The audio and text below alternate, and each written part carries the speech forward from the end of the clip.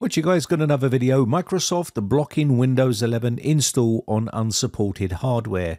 Now this was published on DeskModder's website. Now these are a pretty reputable website that come up with a lot of good information about what's happening inside Windows. So Windows 11 version 25905 was trying to be installed on a computer system that doesn't support Windows 11. The CPU in case was a Core 2 Duo T6500, and they also tried it on the AMD Aterial 2 P650, which was identical issue. It wouldn't install, and previously it's worked on these systems.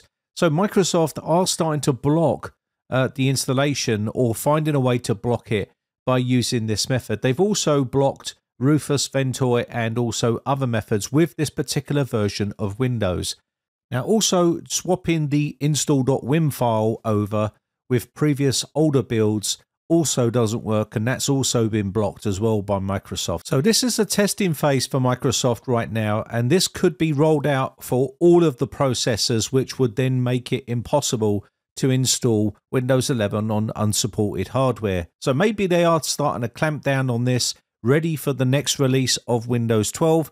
Remember, this is just the testing phase right now, and this could be rolled out for all of the processors in the list, which means you will not be able to install Windows 11 on unsupported hardware in the future if that's what Microsoft are intending to do. Now, it's not written in stone as of yet. We still don't know whether Microsoft are committing to blocking unsupported hardware for Windows 11.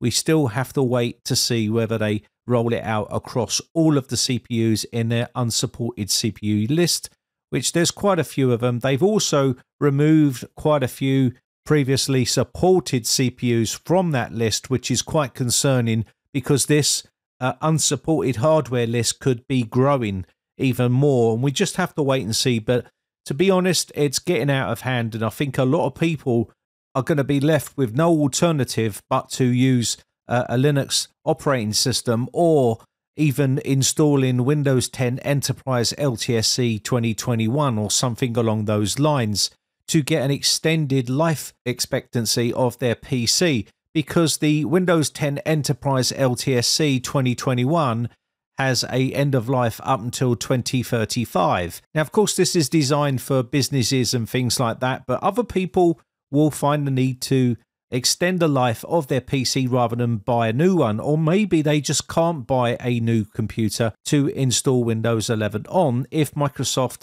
completely block out Windows 11 from being installed on unsupported hardware. Now, what I can see happening is a lot of countries that are not as fortunate as, say, the UK or United States, to name the two, but there's a lot of countries out there that are going to be forced to use that old computer with an old outdated version of Windows that is not getting any support anymore unless they convert to Linux. But not everyone wants to use Linux.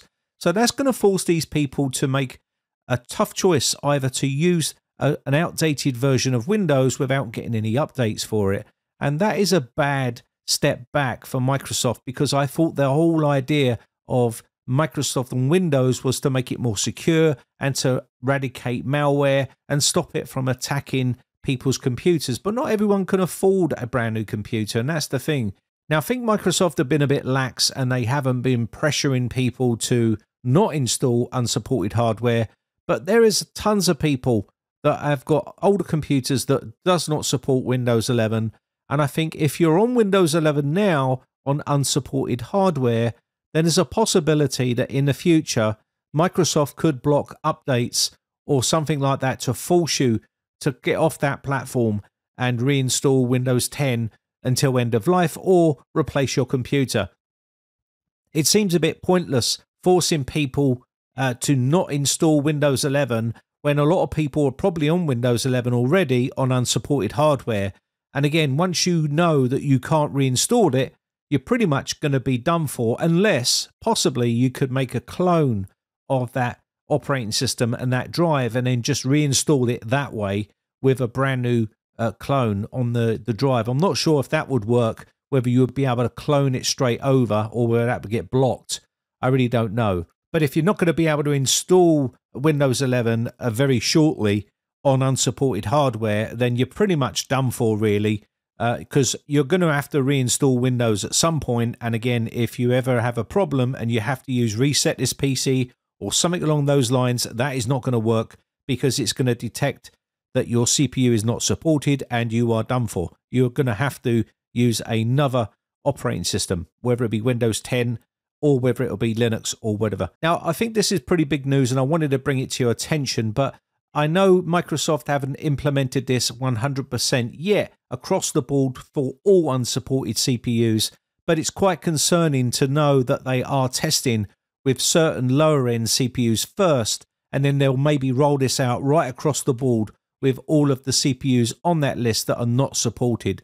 So be wary if you have got a system that doesn't have a right CPU in it, that has unsupported hardware, and you have a lot of data on there and things like that. You just never know what lengths Microsoft are going to go to. So I'd make sure you make a backup of all your system just in case something does go wrong and they do start forcing this on people very shortly, especially if they're going to be bringing out a new operating system next year. I'm pretty sure they're going to want to lock that down so people can't use it on unsupported hardware. Maybe that's what their plan is to let it go for Windows 11 and really implement this on the next OS when it's released. Anyway, I think that's going to be about it for this video. Just a quick update on the latest tech news for Windows. Let me know in the comments section below what you guys think about this and whether you're using a computer with unsupported hardware right now with Windows 11 on it. I'll be interested to read your comments. Anyway, I think that's going to be about it for this one. My name has been Brian from BritecComputers.co.uk. Just want to say a quick shout out to my YouTube members. I really do appreciate the support. I shall catch you in the next video, or I'll see you on the Discord server for a chat. Thanks again for watching. Bye for now.